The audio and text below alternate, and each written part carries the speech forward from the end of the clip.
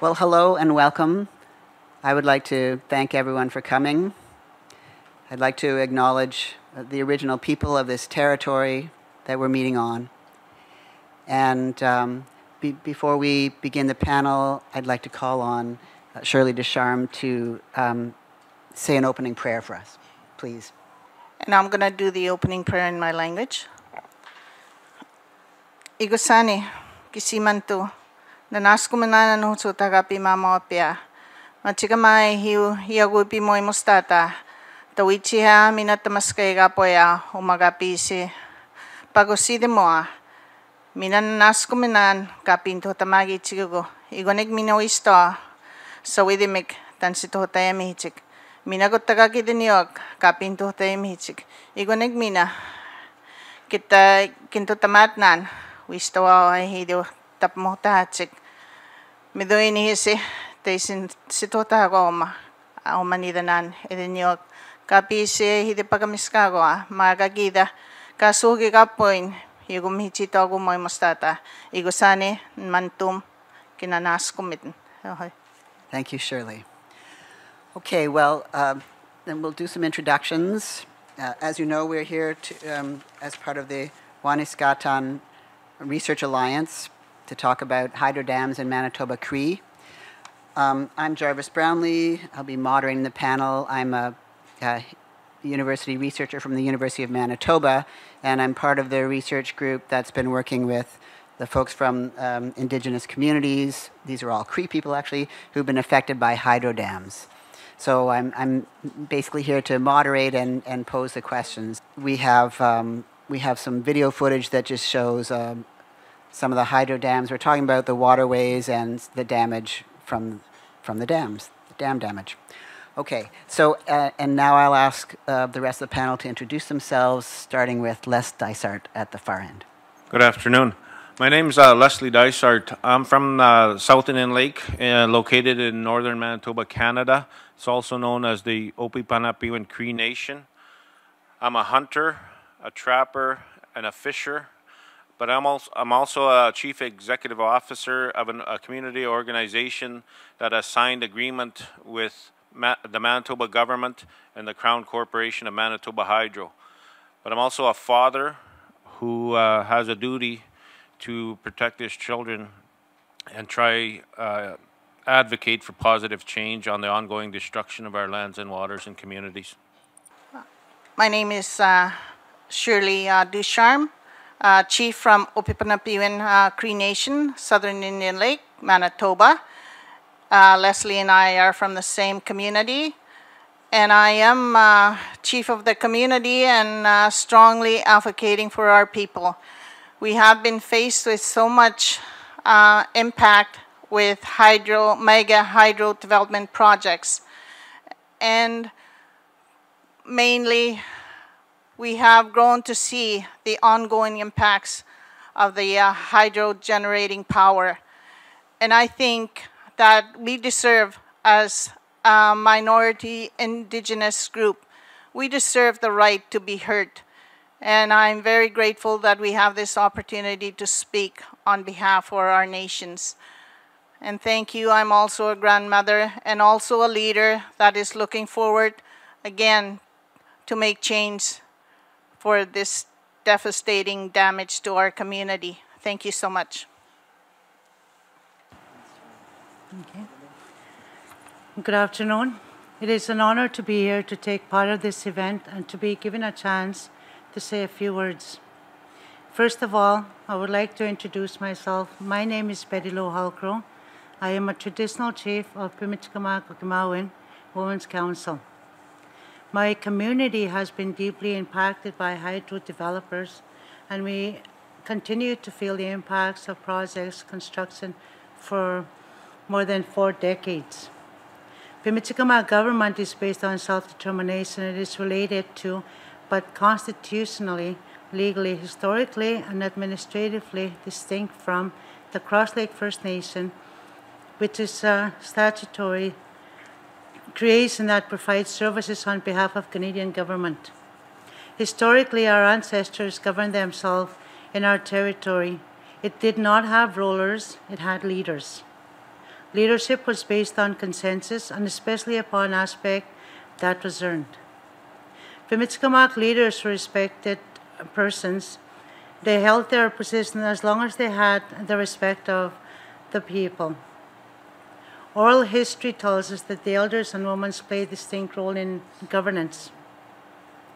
Many stories say that the elders had a role in speaking of the law, and the woman had a role in organizing Pimicikamak society. Both came into play at summer gatherings. This is how Pimicikamak Constitution came into being from these times. It rests upon custom and is largely oral.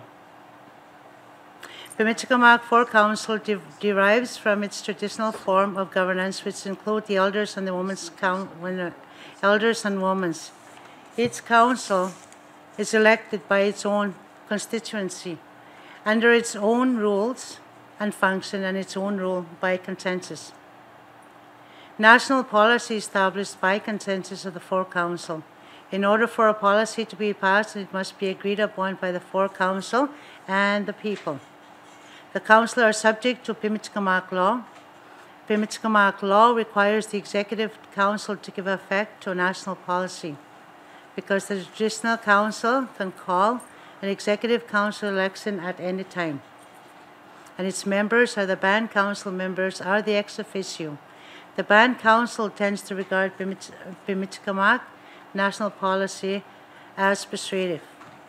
The Government of Canada has not acknowledged Pimicikamak customary government in modern times. The federal government supports the concepts of self-government being exercised by Aboriginal nations and other larger groups of Aboriginal people. However, it does not accept the Aboriginal people may exercise the right without first negotiating it, which means in order for you as an Aboriginal nation to serve self-determination and to have self-government, you must get their approval first. Thank you very much. I am Betty Lou Halcrow, the Women's Chief of Pimicikamak Cree Nation. Yeah. That's it. My name is Ramona Nekaway. Unfortunately, I'm not able to speak in the way Chief Halcrow has introduced herself, because I'm a generation of Indigenous people in Canada that has lost their language due to government policy and government, various policies in the land that we come from. And so I'm an Indigenous academic, so like Dr. Brownlee, I'm a researcher working with Waniskatan, and Waniskatan means rise up or wake up in our language. And so I work at a university or a post-secondary institution in northern Manitoba. We'll show a map in a little bit here to get a geographical bearing of where we come from. But as a hydro-affected Cree woman, a lot of my research is impacted by who I am as Idinu, as Cree, as a woman, as a mother, and as a grandmother. And so the research that I am involved in is heavily influenced by each of these sites. So, I was born into a hydro-affected reality, and so we'll talk a little bit about what that means as we proceed with our conversation today. But ultimately, this means I was born into devastated lands and into a devastated landscape. Our waters were contaminated. Our waterways are heavily impacted by the presence of developers in our territory. So, I'm not going to get into a whole lot here, but this is to say that my academic interests are really shaped by the various experiences with developers, with governments, with other entities coming into our territories. And so I sit here, in sort of in a double role as an Indigenous woman, but also as an academic, an Indigenous academic, trying to help document and capture some of the narratives and some of the histories in our territory.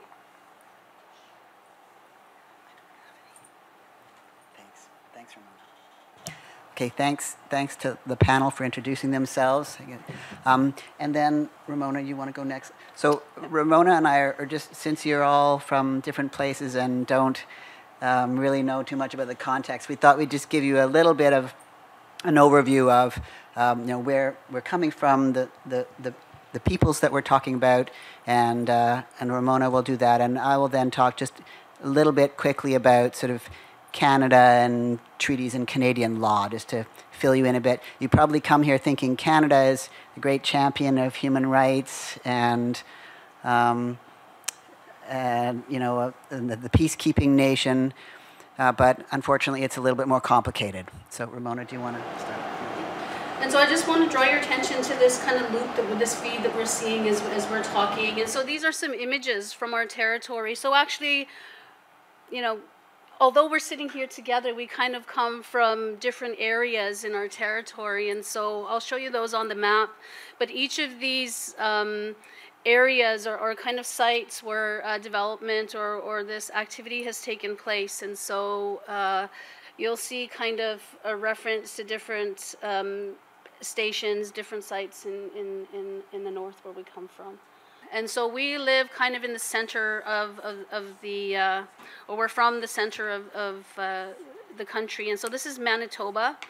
And we're actually from communities in northern Manitoba. And so we're Cree. We call ourselves Idinuak or Ininnuak.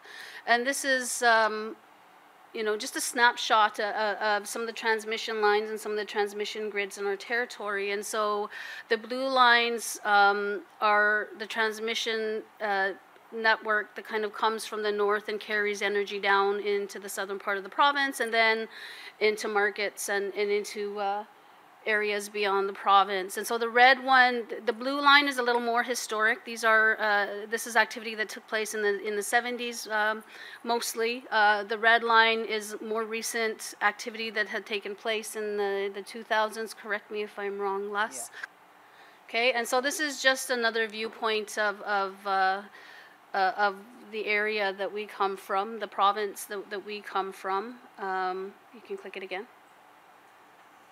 And so this is the community that I'm from. It's called Nistuayasig. There's another one. Click again. The stars are the communities that Chief Halcrow and Chief Ducharme come from. The north is, in English, it's called South Indian Lake. The star to the bottom right is Pimichikamak, and that's where Chief Halcrow is from. And so today we're going to really be focusing on some of the history and maybe referencing some of the history. So I thought it was important to maybe start with a super brief overview. So our territory has been, we've experienced 2 waves of this kind of development in our this activity in our territory. And really it speaks to 3 agreements. There are 3 agreements involved.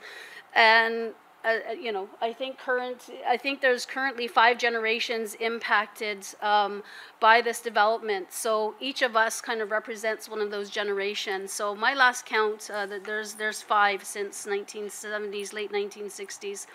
So dam building in the territory necessarily kind of involves agreement making, and so for us in where we are, the process was governed by a number of processes. We have the Northern Flood Agreement, that actually should say Northern Flood Agreement. We've got another set of agreements that are called implementation agreements. A third set, the most recent set, are partnership agreements. These agreements involve First Nations communities. Initially, it was the Northern Flood Committee, but it's important to note that not all Cree communities were dealt with in this particular round with regard to some of the impacts. So you've also got Manitoba, the province of Manitoba, the hydroelectric board, who's Manitoba Hydro, and then of course Canada was party to the agreement. Disregard the IF. IFTNHD. Yeah, so we won't talk about that, but disregard that. Keep going? Yeah, keep going. And so just, we're getting a little closer into our territory, and this is these are the areas that we're going to be speaking about today. So really what happened in this time, was that industry rerouted an entire river into another river so that it would generate capacity and excess volume into waters, reversing entire rivers, building channels that had not been there to allow the water to go through so that the water could be manipulated and increase flows in a different part where you see the circles down the river there. So the red is actually where Les and I come from, and Chief Halcrow comes from waters where it's colored in yellow. But this is, again, just an overview so you can maybe get a little bit of a visual in terms of what we're talking about today. So the red, Les might speak a little bit to the rerouting of that water. So that's not the natural flow of the water in red. That water was diverted from one major river into another major river. Hence, the community that I come from was flooded and continues to be flooded as a result of the movement of that water. So dam making and deal making. So this is really, it was quite an involved process, I guess. And so, when you look at each of these components, it's more than just about a single generating station. You've got the transmission network that's part of that. You've got Lake Winnipeg regulation and what's called the Churchill River regulation. So that was the red arm the red piece of the map that we just saw. The Lake Winnipeg regulation is the yellow piece. Michael, I'm sorry. Yeah, so anyway, so you've got those two components, and then the red that I initially showed you, the different corridors bringing the transmission lines down, that's another piece. But this is just to say, it's a pretty big network, and so some of the work that we do at Waniscatan, again, this is an interesting kind of partnership or collaboration between researchers from universities, folks from NGO communities, NGO organizations, but also people from hydro-affected communities and other Indigenous communities. So we do, work in advocacy, critical research, education. So if you're interested and want more information, there's our website. I've also got some cards about an academic conference that's upcoming if you're interested, and be happy to share that with you. But that's enough for me for now. Good job. Well, not just an academic conference, because we want community members. Really, the core of the Alliance is the community people and what they've been going through and what they have to say. And the Alliance exists to help them get the word out, get their voices heard, and try to make change in a positive way.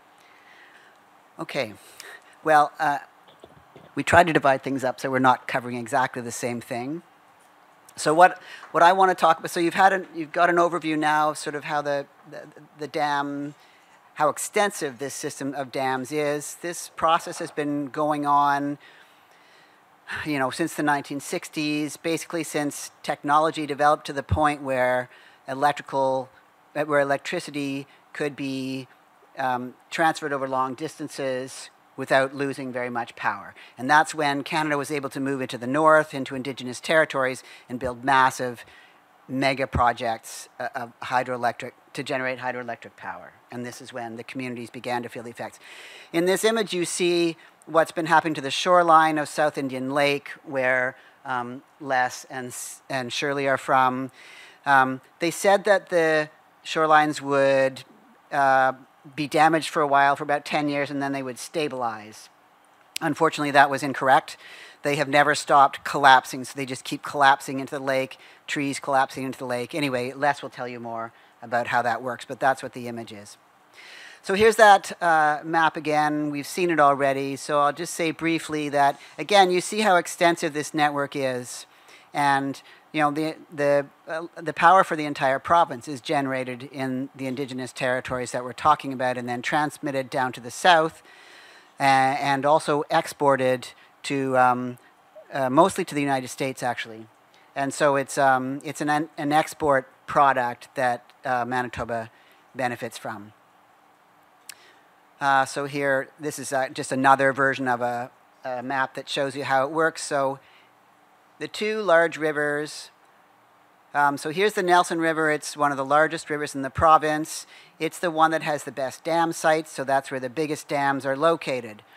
And now, in order to maximize the power generation, you can't store power for long periods, but you can store and hold back water. So what they did is they took this other huge river, the Churchill River, and instead of building dams on it too, they reversed the whole river through South Indian Lake, turned South Indian Lake into a giant reservoir, and channeled the water through the Nelson River. So they have massively reorganized the water regime in huge areas of the province, and that's where a lot of the damage comes from. Okay, so I'll just talk very briefly about Canada. It has this international reputation as a peacekeeper and a defender of human rights. And you know, that is a sincere belief of Canadians, but unfortunately there's this kind of blind spot when it comes to the interior of the country, and especially when it comes to Indigenous people. There's a whole colonial narrative about how, you know, these aren't really human rights violations. So basically, since the 1950s, a growing part of Canada's economy has been built on resource extraction in the north, in Indigenous territories that were undamaged until that time, where Indigenous peoples were still living off the land and taking care of the land.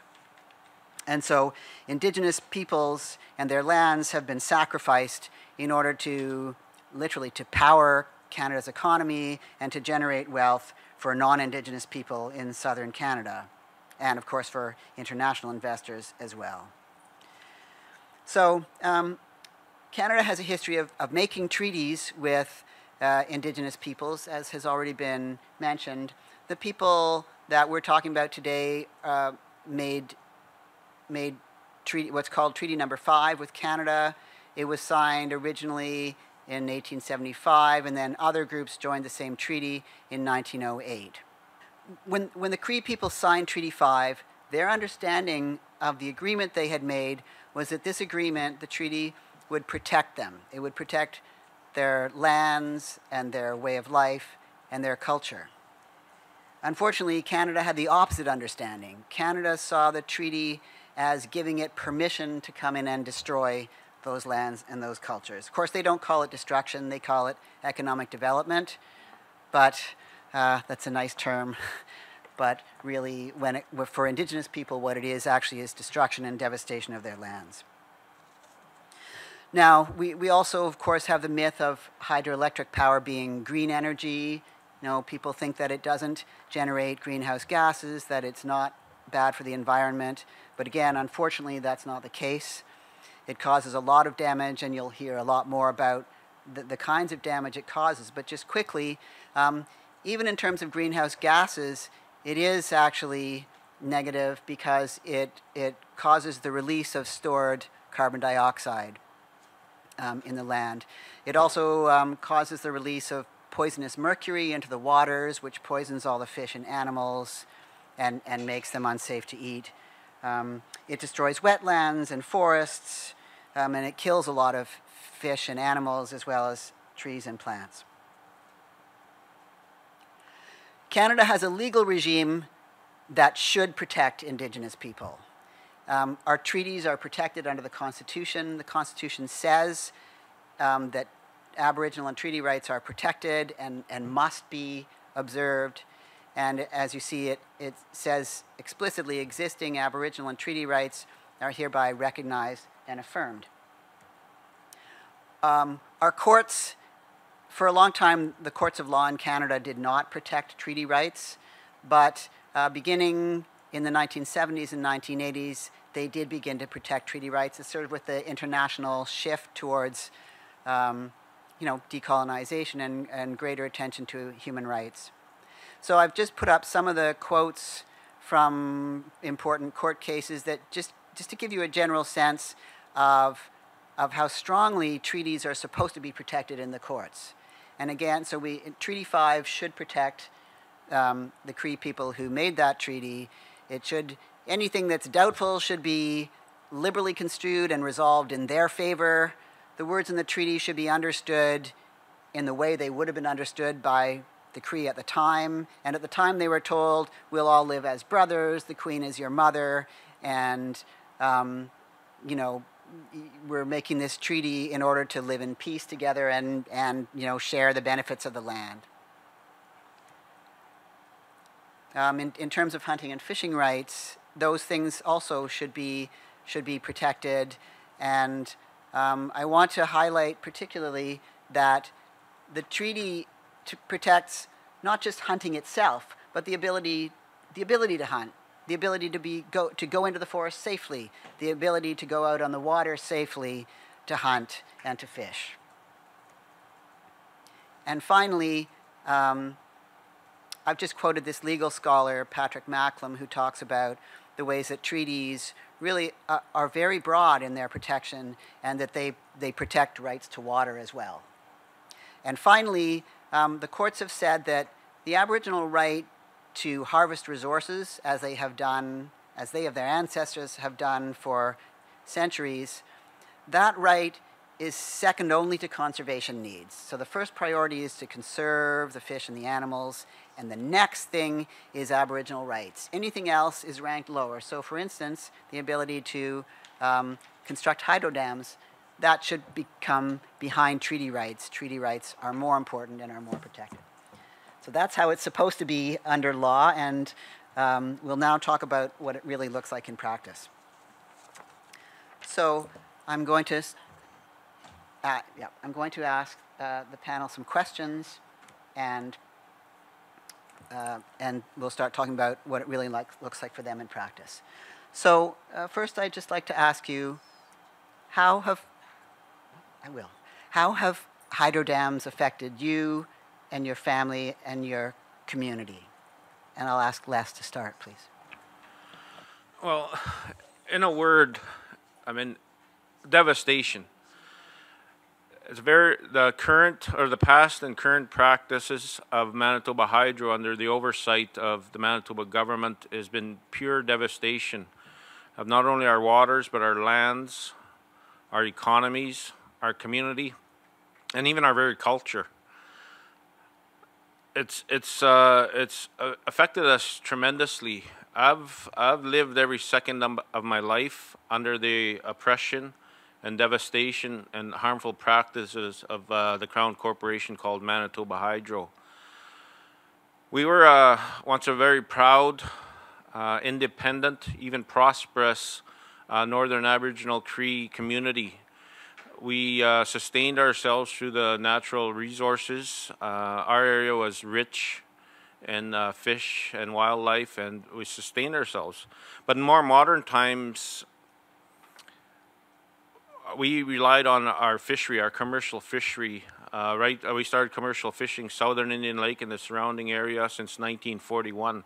But we fished these areas for thousands of years since the beginning of time. But again, since 1941, we were known as the third largest whitefish fishery in North America. So from the northern boundaries of Canada, right into the Arctic, to the southern boundaries, as we know the modern country boundaries, we were the third largest. This remote, northern, hard-to-access community of roughly 600 people was the third largest fishery in North America. We're down to less than a tenth of that. We're hanging on by our fingernails. We're in pure survival mode. I'm the third generation person from my family who is trying to advocate but also educate not only Hydro but our Manitoba government, even Canada, and now the world stage here of the atrocities that are going on in northern Manitoba. Canada is well known throughout the world as a leader in peacekeeping and harmony and things like that. But if you look a little closer of what's going on in northern Canada, it's destruction. It's pure and utter destruction going on of Aboriginal lands and waters and people and communities and cultures. It's been a deep effect that Manitoba Hydro is currently proposing to make permanent into the future. Right now, Manitoba Hydro operates under a loose arrangement with Manitoba as the regulator, but they're currently proposing a permanent arrangement to continue these destructions and even worse into the future. The issues of the past, as they call them, are over, and we need to move forward.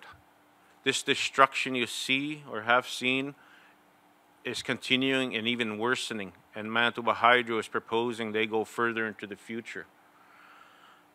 And that's why we're here today. I mean, to speak of how they affect your family, it's very difficult.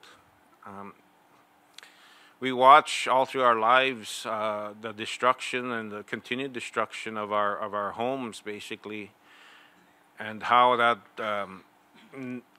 impacts us negatively. I've tried, me and my wife have tried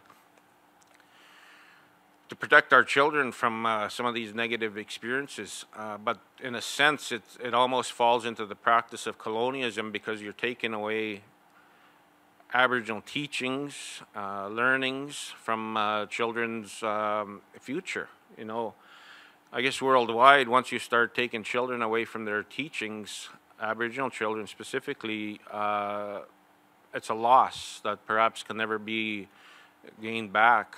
So it's very difficult to find the balance in day-to-day life. As I introduced myself, I'm an active hunter, trapper, fisher, but I'm also an office person, and I've participated for well over the last 2 decades in all processes that are available, both regulatory and just advocacy, to bring attention to these matters. The Manitoba government and Manitoba are well aware of the devastation going on in northern Manitoba under the extreme practices and operations of Manitoba Hydro.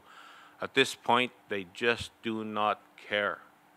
It's profits over people. But in more recent times, there is no profits generally being made in northern Manitoba. These the second wave that Ramona talked about of power generation and so-called partnerships with First Nation people are failures economically. There is no real revenue generation. Well, there is revenue generation, but there is no profits on the national, international market being generated by the most current dam, Wasquatam. And it can be foreseen probably for the next 3 or 4 decades or further into the future. The current dam being constructed, called the Kias Dam in northern Manitoba, is doomed to the same, failed and bloated projections that have been sold not only to the people of Manitoba, but also to the U.S. consumer and even internationally. So this destruction that's gone on was unnecessary, I've learned, and they could have paused and prepared better, but currently that destruction that's going on is unnecessary and self-serving. Sorry, it took a little longer. Okay. My name is Shirley Ducharme, coming from northern Manitoba, South Indian Lake, Opipanapiwan Cree Nation, Treaty 5 territory. To me, these Manitoba Hydro mega projects have had devastating impacts to us as Indigenous people in many ways. The destruction of a livelihood to once thriving, prosperous nations in northern Manitoba, the richness of the land and the waters that provided us everything we needed in life, now slowly disappearing. Or I wouldn't say slowly, more fast. Pretty disheartening. The destruction of economies, social culture, and health impacts we face today is very disheartening, as I mentioned. And I have lived and observed this as a child to now as a grandmother. Through sharing the story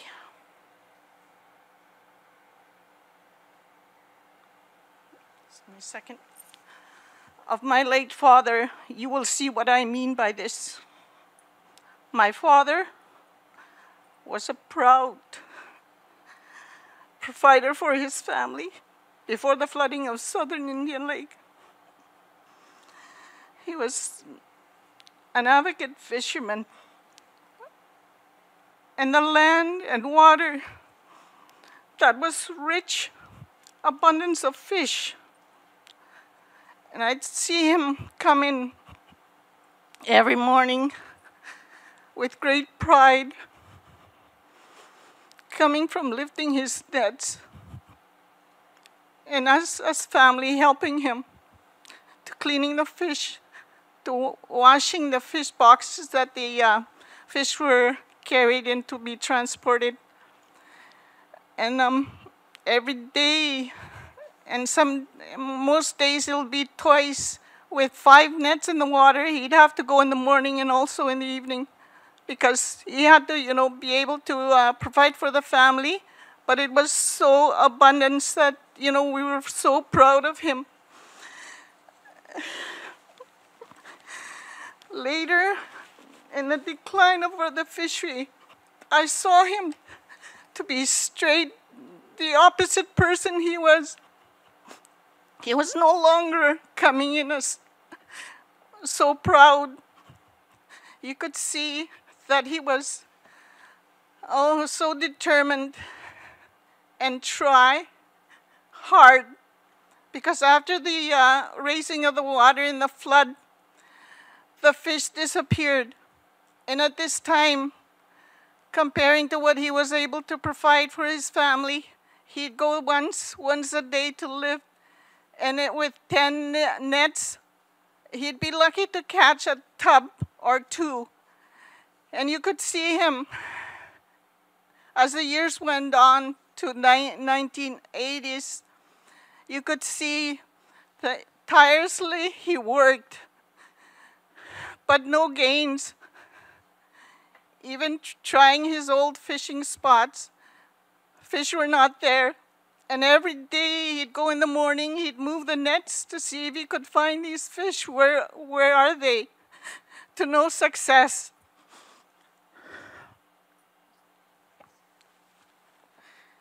And even hunting and gathering is our way of life. That's no longer there. The animals, you'd have to go further inland to where the animals are now, because there are no marshes where they feed. You'd have to go further. And again, when he'd go for days. And before the flood, he'd just go within maybe half hour, he'd be back with, moose meat or whatever animals that he brought in, and we'd have the food there. And I'd like to refer to one of the pictures there with the island floating, and you see these seagulls that are just flying around there. And that's one of our traditional ways, gathering seagull eggs. And now these birds, they can't even find an island where they normally would nest. And I'd like to just share from one of the elders, down below the falls where the dam is. He shared a story with me. And it's so sad when he told me that below the falls, my girl, I went one time, and I knew the areas where the seagulls would be nesting, so he went below the falls. But then when the water rised, he says, you should have seen thousands of these seagull eggs floating. And they're no good. Like, the birds will not regenerate. Those eggs are floating away. That's pretty sad. Hang on. And one of the things that clearly stood in my mind and to my heart, when it came time that even our elders knew what was going to happen, but when they knew, they spoke when they were negotiating. They weren't listened to. They knew this was going to happen to our community. They knew everything would be gone eventually. And it's to this day, we're still facing that. The land washing away. And now we have bigger lakes. And we had seasonal events. Every time we'd go to a fish camp, all our family would be there. Now I can't even take my grandchildren over there. I can't bear to see that my dad's cabin is almost in the water now. That's what I've been told, but I can't go there. It's too hard for me, and I don't want my grandchildren to see that. And to us as Aboriginal people, we were told to carry on our tradition. But now, with this How can you? Another thing that I want to mention is that I clearly remember is when we were told to move because our community was in a lower level of land, and we were told that we had to move because eventually this whole point where we were situated would be underwater, and that's exactly what we're seeing. So we had to move to a higher ground. But when we were asked to do that, our parents were told, my father, they were told that they had to burn their homes down. That's another thing that will always, stay with me.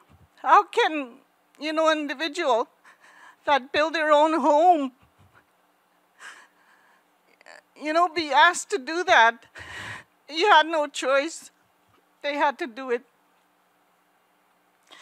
And today we are trying so hard to protect our resources, what is still left to continue our traditional hunt and gathers. It's pretty hard to do.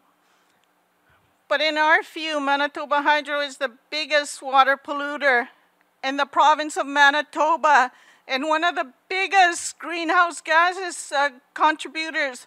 All the vegetation and trees they flooded are still there quietly rotting away, releasing methane gas. And with the deviation from the original Churchill River diversion, the augmented flow program, they are continuously eroding permafrost, which is in turn releasing mercury into the water. And think about the fish and the animals.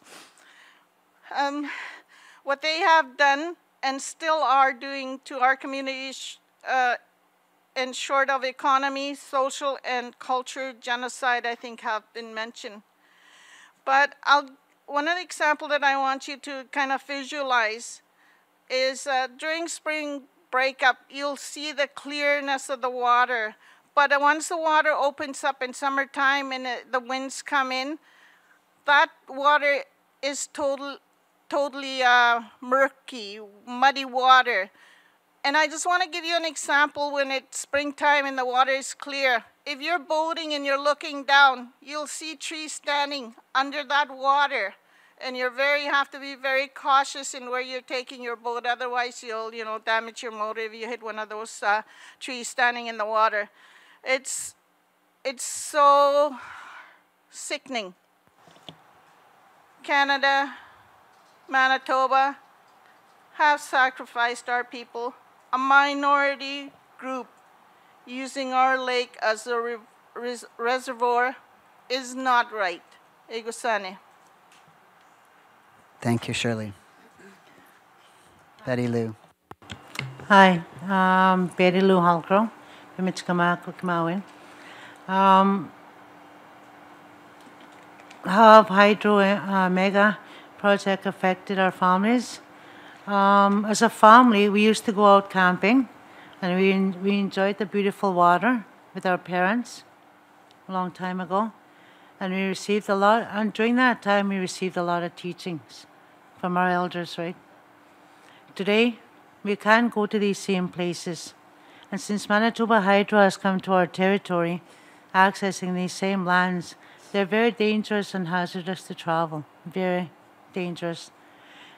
Today, we go to these same places. We take a lot of food and water because we're not guaranteed to get food, like fish, etc. We can't drink water, and our loads are very heavy now, like more so today than we were a child. We didn't really take anything out when we went camping when we were children, when our parents took us out. There was food there. We're just living off the land. Today it's different.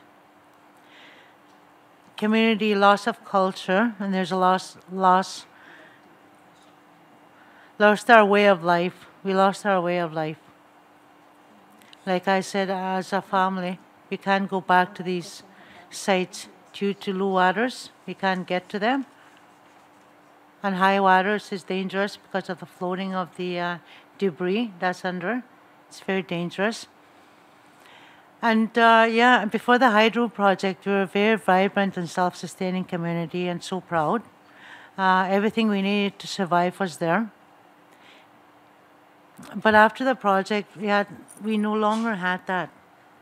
There is an agreement on our Northern Flood Agreement that there's a promise to eradicate mass poverty and employment is very relevant today. And that's not mass poverty I'm talking about there, that's not happening. They never fulfilled their obligations in the agreement. So we're really still waiting for that to happen, agreements on the on that. Social issues are abound, and we can blame it directly to the project, and we do that. But I want to tell you a little story. My father used to say, he used to be out advocating on Pimicikamak all over the place. He went all over. He passed already.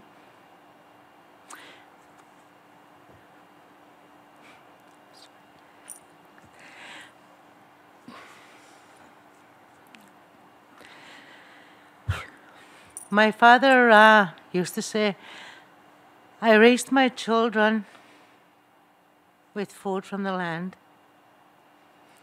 I had 4 boys and 7 girls. He used to say that industry and the government devastated our way of life. He said,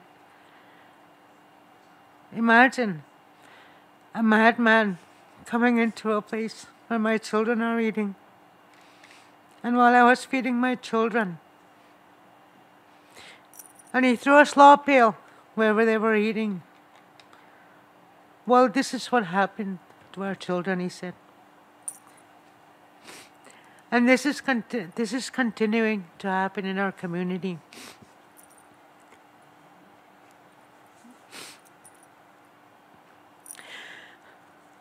And that still hurts. We come across that what my dad had said, and this is just something that we have to carry on and tell the world what is happening in our community for this destruction of Manitoba Hydro. And our people lived their way of life before hydro dams in our lands. And FA, the Northern Flood Agreement by 3 governments, and they had mentioned that. And we were promised a lot of stuff, and that they never fulfilled their obligations. And that's why we're here today, to tell the world that there are agreements and they are not fulfilling their obligations. And all the damage that they have done in our communities, in the northern communities, and that's very devastating. And it's very hard to go about and telling the world, like, you know, we're very emotional because we are hurt as Indigenous people. That's it. Thank you. Thank you so much. Okay, so I'll spend a couple of minutes talking about the ways that these projects have impacted me and my family. So like I said at the beginning, I mean, I'm sitting here as a person who doesn't speak their language, doesn't have access to a lot of the cultural teachings. But for me personally, like there's a great loss of culture that's taking place and that continues to take place, and it's affecting 2 other generations. So, you know, I'm a mom, but I'm also a grandmother. So because of my inability to acquire that knowledge, I'm unable to transmit that knowledge. And it makes it very difficult and quite challenging when we're unable to access the territories and the knowledge and the land base that were so important to our ancestors, to our relatives. So, you know, I've kind of called myself a child of the flood in recent times, and I'm talking about the flood that we're seeing here, the raising of waters, the forcing, the movement of this water, and it's ongoing. So when energy is needed, water is going up, you know, and coming down and going up. So this is you know, the water's fluctuating, and so. At a local, like at a personal level, you know, there are impacts But in terms of family, we also have intergenerational impacts. Like I said, there's 5 generations and counting that are impacted by developers and this presence in our territories. So, you know, I was born into this era. You know, Betty just talked about the Northern Flood Agreement. This was supposed to be the treaty, the agreement that would help mitigate and address some of the environmental, cultural, social, economic, legal impacts of this activity, of this process. So I was born into that. You know, my children were born into an era where another agreement was made. And these are called implementation agreements. My grandson is now born into an era where they've kind of come far away from the Northern Flood Agreement, and now, you know, through this partnership process is effectively his generation and generations coming after him are going to have to repay some of the loans to kind of go into a partnership agreement. I won't get into that here, but so each of our generations in my own family have been impacted. And of course, you know, I hear stories of my grandfather chasing surveyors away in our fish camp, where actually a hydro dam is now sitting. So we've got the CRD round, but we've got another round taking place. So like intergenerationally, we do have impacts, and these are living effects that you know, that we're living with and we're trying to grapple with. And you know, more broadly, I think it's already been said here that we you know, are continuing to experience some of these socioeconomic impacts. We're also experiencing cultural, environmental, and legal impacts of this presence in our territory. And so, you know, partly as a researcher, I like to try and work to unpack what that means and what that looks like. You know, but as a mom, I also want to look ahead, and hopefully we can forge a different pathway for our children. I don't want them to be having these conversations in 4 decades from now in the same way that our grandparents had these conversations 4 decades ago. You know, so we need some kind of change, and so I'll leave it at that. Thanks so much, Ramona, and thank you to all of you for sharing your stories, which are very difficult and painful. So we're here to let people know about what's been happening and is still happening, but it is also true that these things can be fixed, actually. Maybe not everything, but we have steps that can be taken to undo some of this damage and place us on a better course for the future. So my last question to the panel members is, what steps can be taken now to undo the damage and resolve the problems that Manitoba Hydro has caused? And Les, I'll ask you to start. Actually, quite simple steps can be taken today, tomorrow. Manitoba Hydro operates under a very, very loose arrangement under the provincial regulations with the Manitoba government.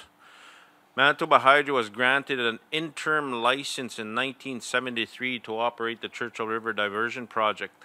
They have gone outside of those terms of that interim license since 1979 and operated under a program called the Augmented Flow Program. This arrangement is very loose. It's not written in stone. It's not even legislation. It's a simple letter goes to the province annually from Manitoba Hydro, and it's just signed, simple approval by the minister of the day. At this time, it's Sustainable Development. All the minister has to do is not sign the letter. There's no legislation forcing the minister to sign this. It's done by choice and the wish of Manitoba Hydro. That date is coming very soon, May 15th, I guess, if that's a deadline. If the minister chooses not to sign the Augmented Flow Program, immediately there will be stabilizations on our lake and our river systems, and naturally good things will happen. I mean, more efforts need to take place, but this is how, how simple it is. The devastation and degradation of our environment, our communities, is ongoing and will get worse with the approval of Augmented Flow Program. It's a death sentence. Manitoba Hydro wishes a permanent license that includes the augmented flow program. It wasn't articulated in the original interim license of 1973. You lay those two documents side by side, they're two different hydraulic operations. So very quite easily steps can be taken to improve the situation ongoing. There's references to treaties and even a modern day treaty called the Northern Flood Agreement. In some people's opinion, these treaties they're obviously not perfect, but they are still treaties recognized nationally and internationally. But a situation gets worse with communities like South Indian Lake, or specifically South Indian Lake. We were excluded from these processes. The Churchill River Diversion Project to power the mega dams on the lower Nelson River was the most major project of the day in Canada, if not the world at the time. They raised the level of South Indian Lake 10 feet, diverted 75% of the water from its natural flow down into the lower Nelson system. It's been described by Dr. David Suzuki in mid-90s as the biggest experiment in the world. Nobody can say with any certainty what is going to happen, but what I can say is if Manitoba Hydro is allowed to continue to the future with the augmented flow program, it's a death sentence for our community. With full knowledge of the Manitoba government and Canada. Canada is absent from these processes. So it likes to portray itself or belief that it's a world leader as a good country and dealing with its people. You only have to look a little closer. South Indian Lake, as Chief Descharmes said, and its people are being sacrificed for revenues, not necessarily profits. This needs to stop. You know, I've lived this for almost 5 decades. I've investigated all the processes, reviewed the licenses, reviewed the systems and why things are done. I can safely say, in a lot of confidence and proof, that these things are not necessary, and they're not necessary going into the future. Manitoba Hydro has lost a significant share of its market share in power sales. The power sales of today and into the future, going at least 4 decades, if not 5 decades, will be money losers for its current dam operations. We have an abundance power in Manitoba. We're selling it at a loss. I mean, that's a fact, and it's well predicted it'll go in next 40 or 50 years. They have a cross your fingers plan. They need to get in touch with reality and deal with it, or we will.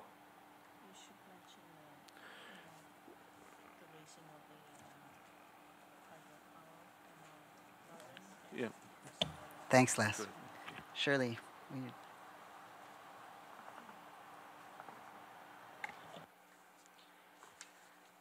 Basically, what you heard from Les, I think as a leader and leader for our nation, that's one of the things we are, already have discussed amongst our members, that we will stand against the augmented flow program. Where it takes us, I hope for what we want, but we will be advocating for our people. And I think that's all I need to say on that. Thank you. Hi, it's Betty Lohalcro. For me, the natural environment is gone forever, and we can never replace what we had once. To somehow mitigate the damage, and that was done for our environment. For the kids that are swimming in our waters, they have rashes. They have all sorts of, I would say that there would be a lot of sicknesses that come from our water, And to resolve the problem in somewhat would be maybe putting the swimming pools or outdoor rings for our youth. Start off and helping in terms of monetary values, helping our grand traditional pursuits, duck hunting, moose hunting, etc. One thing that we can make happen is to have a good quality education system that will be well funded, you know, because our funding is not as great for education system in Pimicikamat. And that's all I can say for now. And I'll just pass it on to Ramona. Thank you. You know, I don't know if I have an answer for that. I don't know if I have a response necessarily for that question, because I'm sitting here and I'm contemplating the experiences between each of our generations, and they're quite stark. You know, but like, I invite you to look at the photos. We see a lot of damage, we see a lot of devastation, but our land is beautiful. Our territory is beautiful. We come from the boreal forest. We're on the Canadian Shield. You know, despite all of this, like, our land is so beautiful, and I don't know how we get to that place where we can enjoy the land the way that our grandparents, that our ancestors did. But you know what? I think there needs to be some respect, and there needs to be some recognition.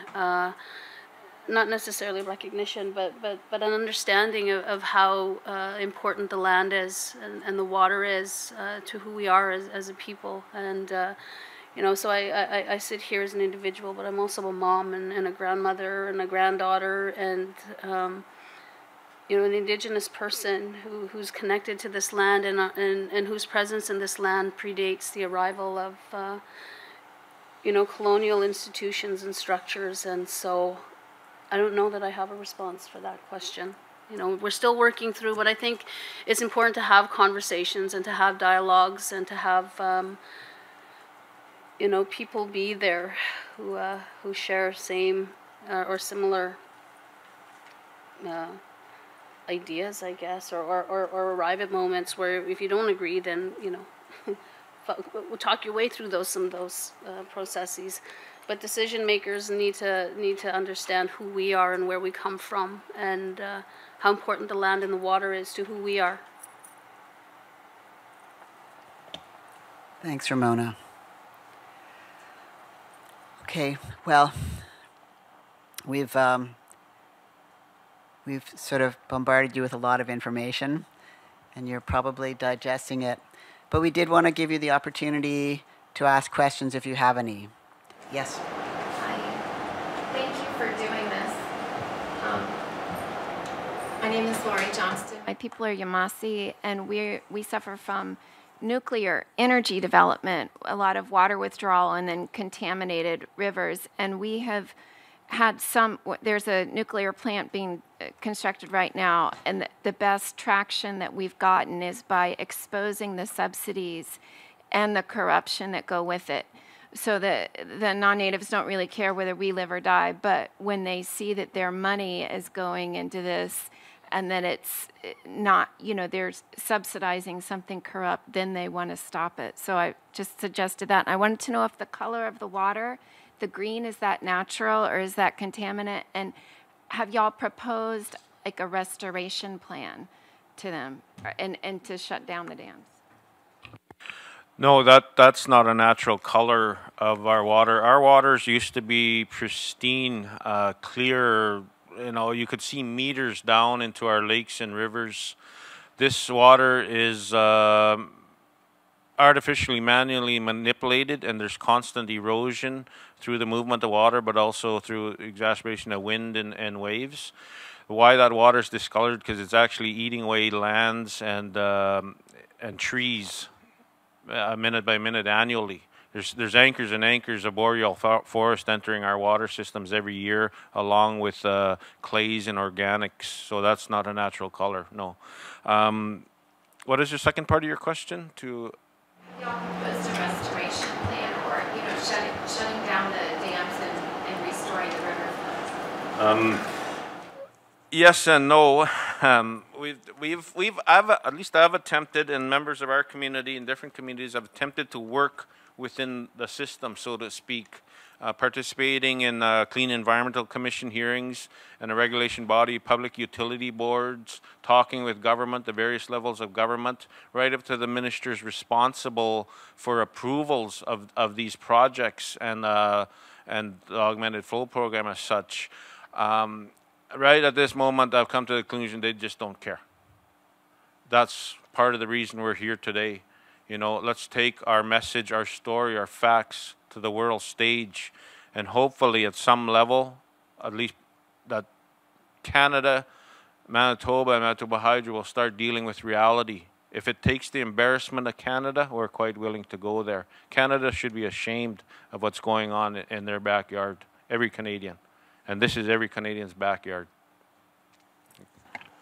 If I can extend a little bit on that question, the restoration, I guess, with Manitoba Hydro projects, they come into our community and give us this clean up your environment type of an attitude, which we have projects to clean the shorelines, but that's insufficient. The only areas they look at is where the camps were, but look at the shorelines. Lots of shoreline that still needs to be looked at, but they're not, you know, they're not putting money into this program to clean the whole lake. No, there's never been discussion on that. They've only cleaned portions of where the old campsites used to be. So I find that's just, you know, not going to get anywhere for to clean up this mess. It's going to take millions of years to do that, with the amount of the land that's already eroded and flooded. There you go, sir.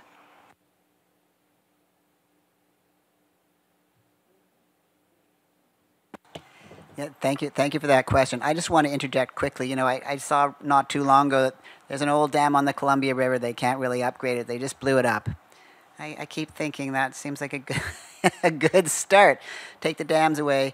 You know, we're losing export markets that are the excuse for building most of these big dams, because the people who were buying that power have solar and wind power now, which is a lot safer and more environmentally friendly. So, you know, as Les keeps saying, you know, the decision makers are ignoring reality. But thank you for the question about the restoration plan. We'll start working on that. Next question. Yeah.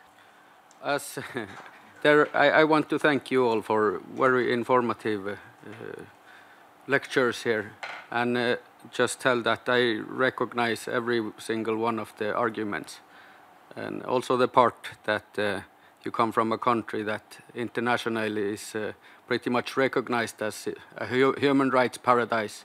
And I also happen to come from a country, Norway, who is recognized as a human rights paradise. But beneath the surface, there are very ugly deeds there. So every part of that is recognizable for me at least.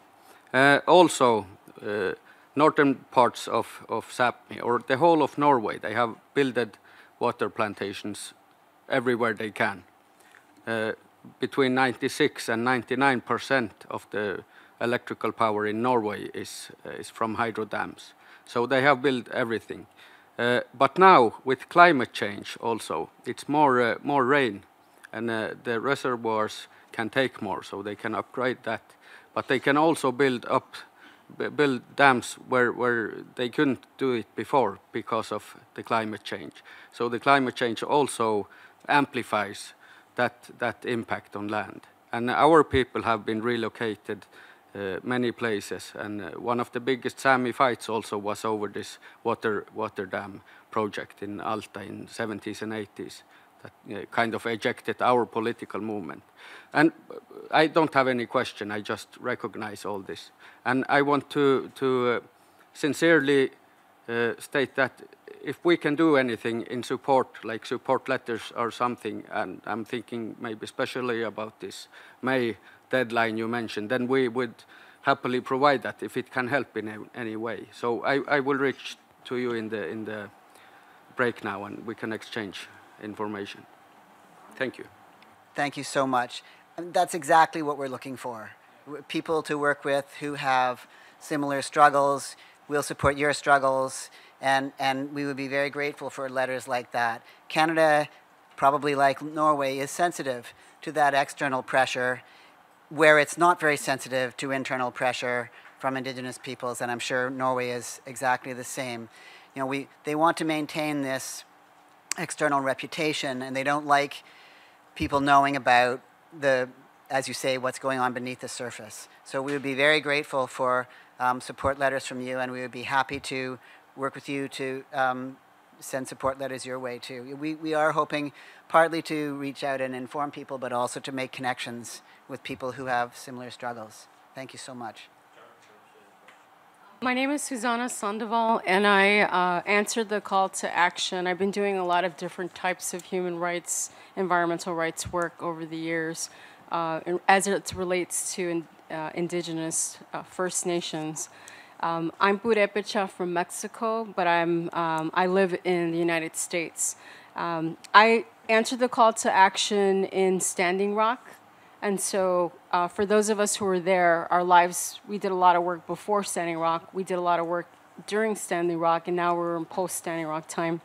The question that I had was in regards to, and I came in halfway, so you might have answered this, the legal aspect of it, because I was involved heavily with the tribal, both the tribal and the traditional elders in regards to working through the unfortunate Western court system, and then looking at what is possible through the UN. And last year, there were a group of elders that gathered together, and we built and filed a notice with the UN to let them know that we built 3 commissions. And so I serve, currently, last night I was elected as the Secretary General for this council that was formulated in last year's Permanent Forum session.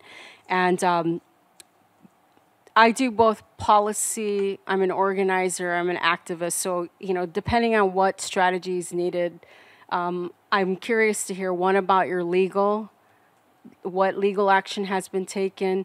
2, I'm willing to help build coalitions. I'd like to know how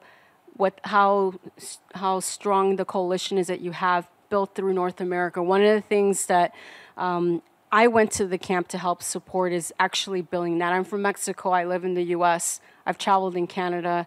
The reality is that the pipeline goes, at least the one that we were fighting in Standing Rock, goes all the way through North America. I'm in Illinois, so part of the XL pipeline, we're one of the states that is part of one of the stops to it. And so I think part of it is how strong do we build the coalitions with each other, and what is your community willing to do at this point, and what's necessary, and how can we help equip? We've got a lot of water protectors from all over the world. There's a whole database of us that were there. And how do we help not replicate what happened in Standing Rock in certain instances and prevent that, but how do we build an infrastructure that allows Indigenous peoples to actually get retribution and remuneration for our communities? I'm from a part in Chicago that was affected by the steel mills, and most people there have cancer based on the metals that were released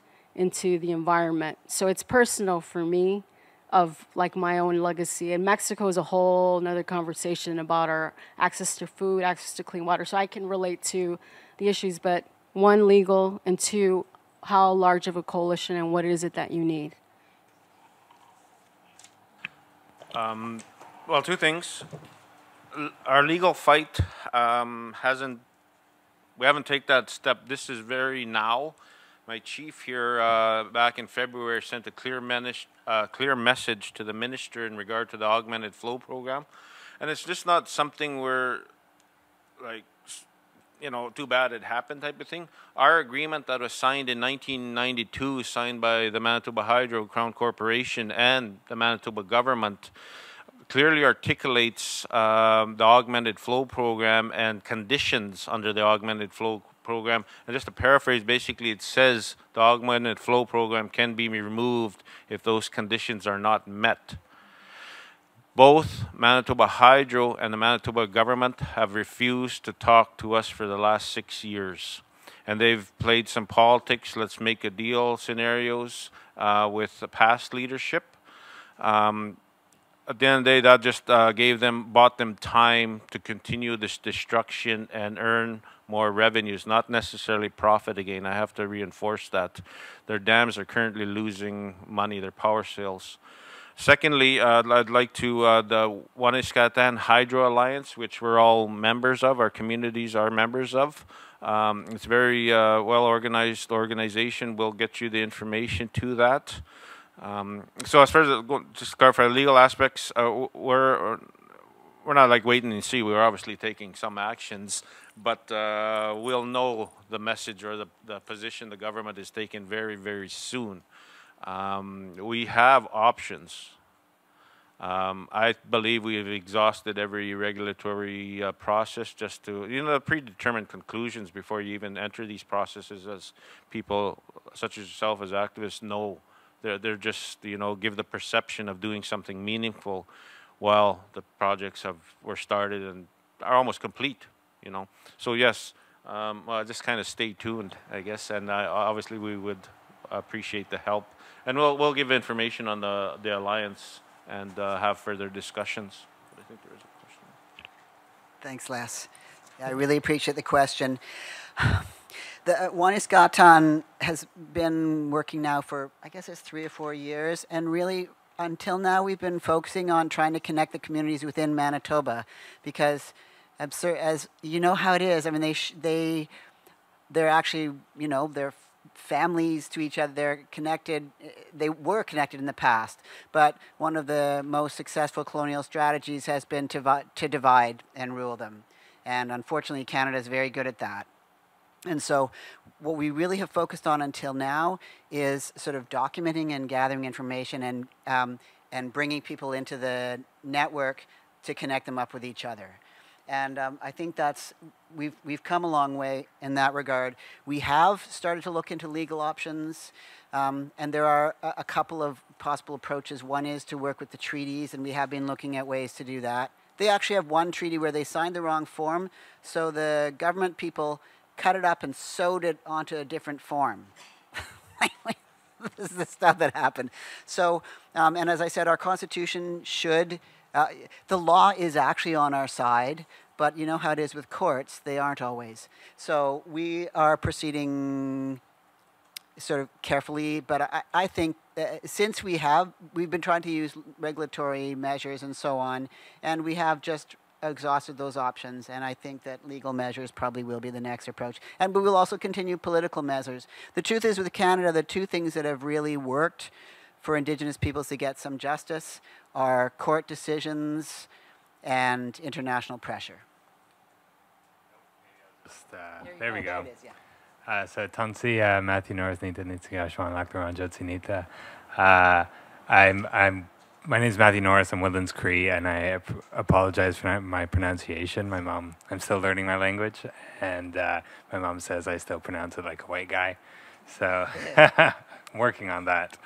But one of the hats that I wear is I'm a policy analyst for the Union of BC Indian Chiefs in BC. And we've been supporting some of the Treaty 8 First Nations in their opposition to the Site C Dam. So one of my comments is that I'd be happy to make an introduction there to see if there are some potential partnership opportunities there. And I guess that leads me to my questions: is the Manitoban government still pursuing new hydro projects? In BC, we're seeing BC and Canada aggressively pursuing the Site C Dam, which will destroy prime farmlands and traditional sites of the Treaty 8 First Nations. One of the things that we're noticing, and so one of the avenues that we're trying to oppose the project is through public pressure within BC. But one of the difficulties there has been, first off, the large voting population is in the municipal urban centers. Trying to get interest and fervor in there is difficult. They see Site C as being not their issue, as being far up north with little impacts on them. So trying to make it an election issue, and we're coming up to a federal election fairly soon. But the other issue that we're seeing in BC that I wonder if you could comment on from Manitoba is politicians are really presenting these hydro dams as a green alternative to, which they're not. We know they're not at all.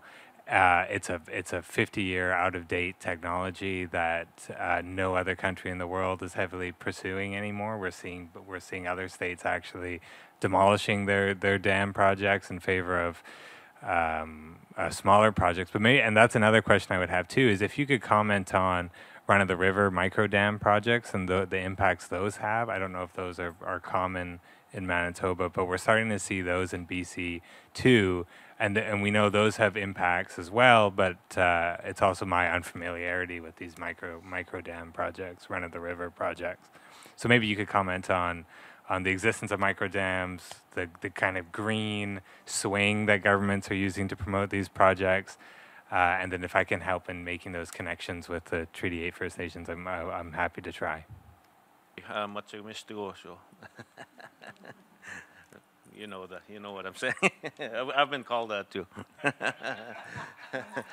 I had to regain my language. I'm not fully fluent since I was 16, but I can relate. A very similar story with Site C and South Indian Lake and the CRD and the river systems that we're all connected with. Yeah, there's so many levels of this that I'll try to articulate here. As far as run-of-the-river and less impact dams, I mean, those don't exist in northern Manitoba. They're mega projects. I mean, just pour concrete into rivers, dam up and raise, flood lakes and rivers. They actually tried to portray Wasquatum, which is the last completed project in 2012, as a run-of-the-river, and then basically the people from the World Commission on Dams told them, you don't have a clue what you're talking about, basically. So they've gone away from trying to sell that. I mean, it's just falsehood. So no, there is no run-of-the-river dams operated in northern Manitoba. They're all mega dams. Bottom line, the one way I've described Manitoba Hydro and the Manitoba government is, you know, they're drunk on water and addicted to dams, and they seriously need an intervention. I mean, there's a little bit of humor in there, but, you know, they just don't know any different. They resist change. They resist the existing technologies. They resist diversity like wind and solar. I mean, I've sat in rooms and hearings where, I mean, they're just brushed off as alternatives. And knowing, I mean, in 2004, when they were proposing the Wasquatum project, and I mean, their claim to fame was they had 10 linear feet of documentation on why this thing is this. But expert told them, you're probably wrong. You know, fracking was, I'm not supportive of fracking, but was coming online and just lower energy costs. But no, they had blinders on, keep going. And meanwhile, they're going forward with the kiosk. Was at this moment they're pouring concrete into rivers, knowing full well this dam will lose money for about 40 years. Manitoba Hydro is $23.6 billion in debt as of this month, and some people believe there will be $40 billion in debt, and a large portion of that is going to construct these dams, knowing full well they won't produce as much revenue and almost no profit for the very foreseeable future. And yes, we will again share some information on perhaps joining, at least on the Alliance and joining forces. We are basically regional, but also national and international body. We have many member organizations, and we'll provide you something with a conference coming up in November where we're reaching out. Put it up on the there screen. It is. Yeah. So, understand. I believe some of the people in our network are in connection with some people at Site C, although I personally would also really like to follow that up, because I've watched it with sort of incredulity. It's so similar to Manitoba, and it's so retrograde and so obviously a bad idea in so many ways, and yet they're going ahead. And I think it's a similar thing. It's somehow, it's like an ocean liner. It's so hard to turn it around, and yet you're watching it and it's so obvious that these things are as you say, these technologies are obsolete. I think we're up against a bunch of myths that we have to try to undo them. Some of them are just the colonial myths, right? That anything Indigenous people say is invalid, that hunting societies are obsolete, and when really actually they're the way of the future.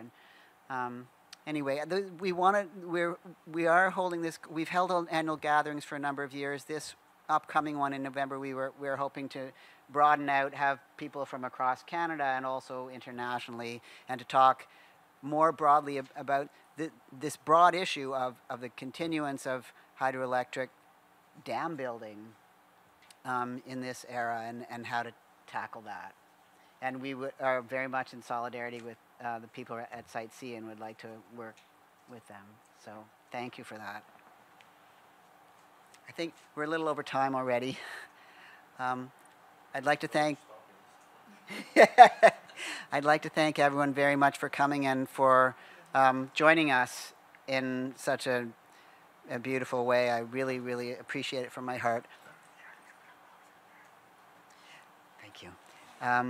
And so please do come and talk to us afterwards if you'd like to continue the conversation and to network, or to join forces. And I'd like to ask Shirley to end our session with a prayer. Thanks.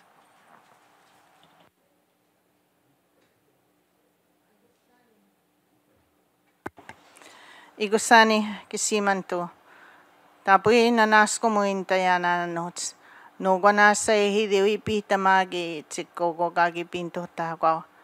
Igotai hiu kisay de mitnan. Igosigay sinto tamaya nanas komon anots. Igosigay si wapataman. Yagogista kapiga mo imostata. Kidiso gapoin minagagigi. Itapoy tama. Kaisip mo tatain minanisnan. Iwichiha kaisip gotama. Taisip mo tata. Igotamiste. Kinanas komitnan kisimanto. Amen.